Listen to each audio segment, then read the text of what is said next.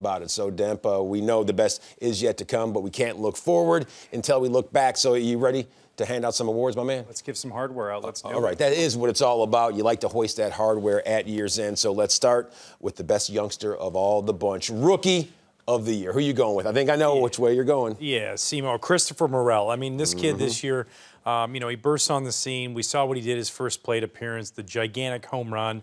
Look at his numbers, 16 home runs, 47 RBIs, 10 stolen bases, a 740 OPS. And by the way, playing 5 different positions, moving all around the place. A little bit tired down the stretch, a little bit of fatigue sets in. That happens to the young guys. But all in all, what a great rookie season for him. If it wasn't for Michael Harris II, I think he'd be battling his teammate for Rookie of the Year. No doubt about it. You see right there, he was an extra base hit machine, and the fact that he and Seiya Suzuki neck and neck, that gives you a whole lot of promise as you look towards 2023. Another thing for promising situations, well, it has to be a reliever of the year, and also a youngster, because I know which way you're going here. Yeah, and also another rookie. I was like, this kid shows up, family in the stands, goes out there in his major league debut, punches out the first 4 guys he faces. Brandon Hughes, man, and what a tool out of the bullpen. For David Ross to be able to point out there facing righties, lefties, it didn't matter. Lefties didn't stand a chance. This slider that he has, the command of the fastball, yeah, he was so good. 57 games out of the bullpen, a 3.12 ERA. 68 strikeouts, a whip of 1.09, and 8 saves. So what a great year for Brandon Hughes, to kind of burst on the scene. Nobody really knew what was happening with him. Here he shows up, and he did nothing but throw strikes and get dudes out, man. A great year, Brandon. Congratulations. You are our reliever of the year. That's right, and those converted position players, they're doing whatever they can to get out there on the field. And Brandon Hughes, every time we see him toe that slab, it is that whatever it takes mentality, no doubt about that. Now, Hughesy, not a position player, there's no doubt about that. So when it comes to handing out that hardware, who's getting it? Yeah, this was tough because there was a lot of guys who deserved it. But at the end of the day, I look at guys who show up every day to play, and this guy was in left field in the starting lineup every day. I mean, Ian Happ, first-time All-Star. The Quiet Storm went out there and did it, man. He went out and backed it up.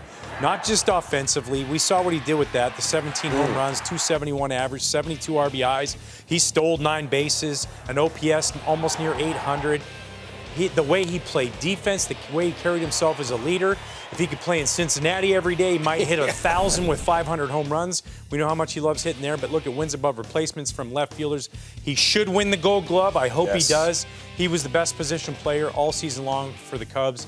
The best ability is availability, and he had that. He was just spectacular this season. Yeah, he was able to settle in left field because he had that peace of mind every day. I know where I'm going to be. And from the right side, too, man. Doubt. Right and left, it didn't matter.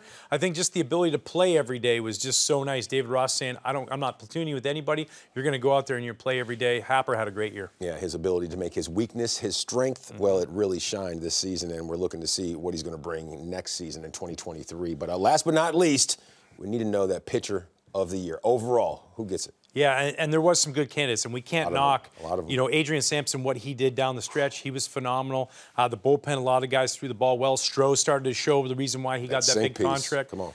But at the end of the day, what I saw out of Keegan Thompson this year was special, man. And, to go from your rookie year and then your sophomore season, a lot of times guys will take a step back. In my eyes, he took 2 giant leaps forward. We saw him out of the starting rotation early on. If it wasn't for those back-to-back starts in Baltimore and New York, he might have made the All-Star team.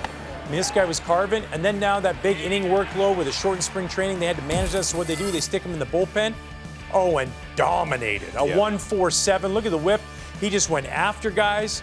He was a huge piece down the stretch, a guy that David Ross would come in and let him finish up games, whether that was 2 innings, 3 innings. So a tremendous year out of Keegan, 115 innings pitched, 108 strikeouts, only 103 hits given up. And, what he did as a reliever and the flexibility he gave the coaches and gave David to be able to manage his innings and then also win ball games down the stretch. He was a huge part of that. 10-5, man. That's something. You win 10 games your second year in the big leagues.